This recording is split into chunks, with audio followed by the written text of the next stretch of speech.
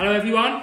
Hello. Welcome back to our next instalment on our study series in Ezekiel. It's lovely to see you all. For those watching online, please pause this video now and turn in your Bibles to Ezekiel chapter 40, reading from verse 5 to verse 27, as we have already done so together here. Let's commit this meeting to our Lord in prayer. Let's pray.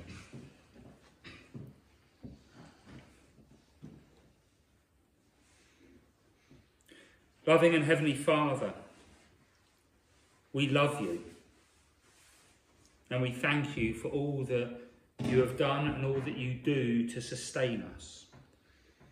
The breath of which I speak is a gift from you. We thank you that everything in creation declares your truth.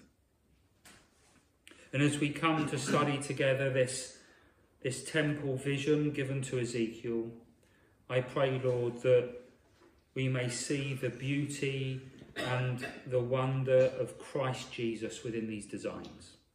Yes. Lord God, I pray that you'll open our minds to see you in these words and open our hearts to receive you through them preached. Amen. Amen. So we've just read through together Ezekiel chapter 40 from verse 5 to 27, and what we have here is building plans, and they're specifically building plans of the outer court. And these plans were part of a vision that God gave to Ezekiel. And as we discussed in our last study, this vision had multiple dimensions to it, didn't it? Firstly, it spoke to Ezekiel's generation of God's children. It spoke to Israel, who were, you'll remember, at the time, a crestfallen people.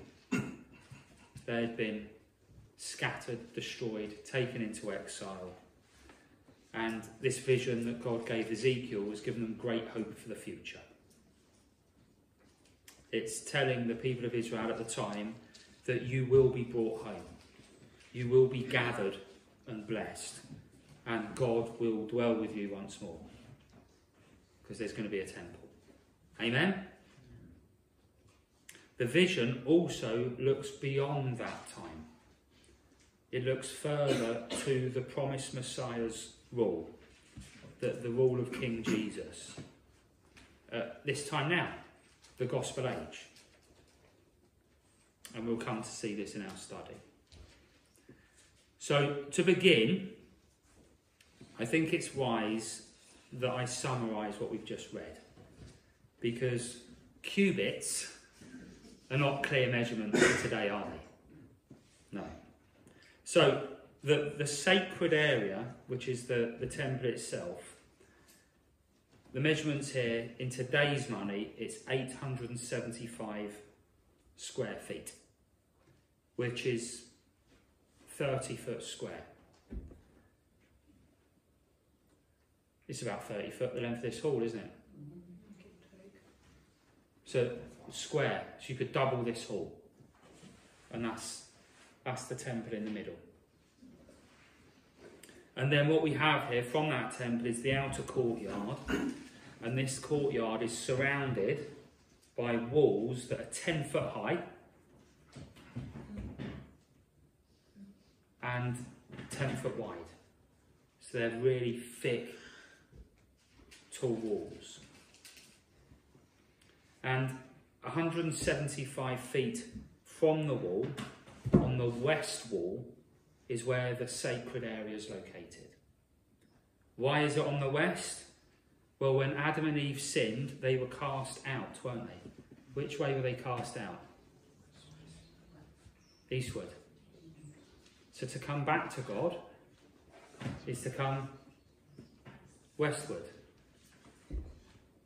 And I joke about this because God took me from London and brought me to Wales so I could be saved. West. Yeah. Pet Shop Boys. Go west. Yeah. So to meet with the Lord is to go west. Now within these large walls, so 10 foot and then that thick, in each corner of the square perimeter, there was a kitchen for the priests.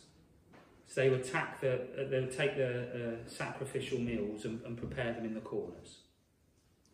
And then what you have are 10 rooms on each wall. And these rooms were again for the priests to take confessions and to pray for people. And these rooms were split into 2 groups of 5, because in between them were the big gates. Am I painting a picture for you?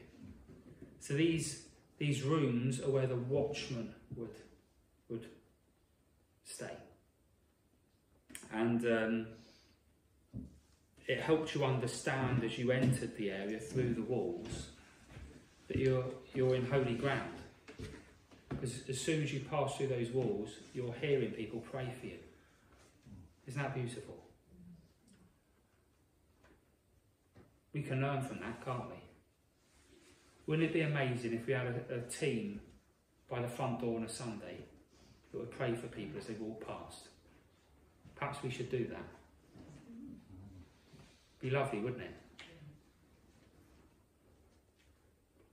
What has fascinated me the most, though, is the space of the outer court. It's huge. It's 400,000 square feet in today's measurements.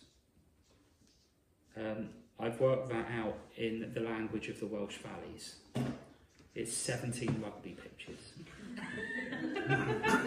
That's a big space, isn't it? And in this outer court of Ezekiel's vision, rather interestingly, there is no separate area for the Gentiles. Neither is there separate areas for women, because all can come. There are gates on every side to allow you to come from every corner of the earth and head west back towards God. Isn't that beautiful? Everyone can come in any direction, every tribe and nation. They can gather and go west towards God. Why can they do that? Well, because of the Messiah. What's his name? Jesus. His perfect life he gave to be the once and for all atonement sacrifice for all to come by faith. Praise his name. In Christ we have our circumcision. In Christ we have our Torah. In Christ we have our sin offering. In him we are clean, we are washed by the blood, so we Gentiles can come into God's presence and mix with the Jew. 400,000 square feet of space. That means that there is room for everyone to come. Hallelujah. Amen. This is what this architecture is screaming out. Welcome. Say it with me. Welcome. In Christ all can come. Isaiah 56 verse 7. These I will bring to my holy mountain and make them joyful in my house of prayer. Their burnt offerings and their sacrifices will be accepted on my altar. For my house shall be called a house of prayer for all peoples. Yeah. Ephesians 2:14.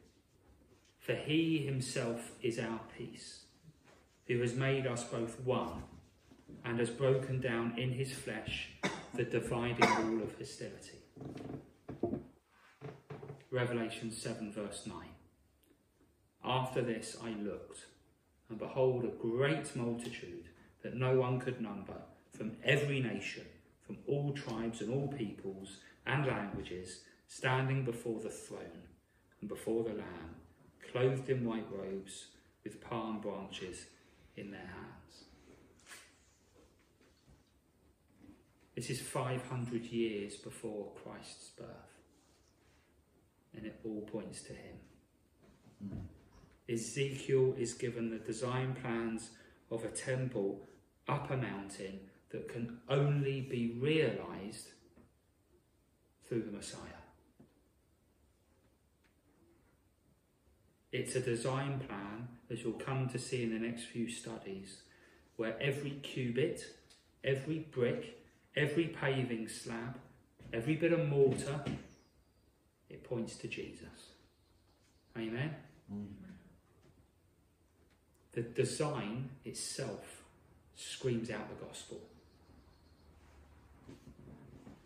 It screams out that on the cross, Jesus paid it all. His blood washes us clean. So Galatians 3:23, there is neither Jew nor Greek, slave nor free. Amen? No male nor female, for you are all one in Christ Jesus. What a wonderful verse. Everyone who wishes to come can come to God. Everyone who wishes can enter into the Holy of Holies, because the gates are wide open and there's space for all.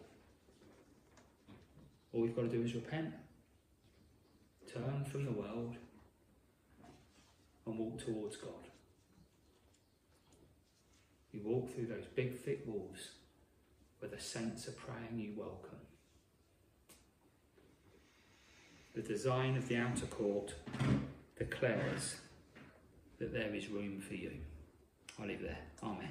Amen. Amen.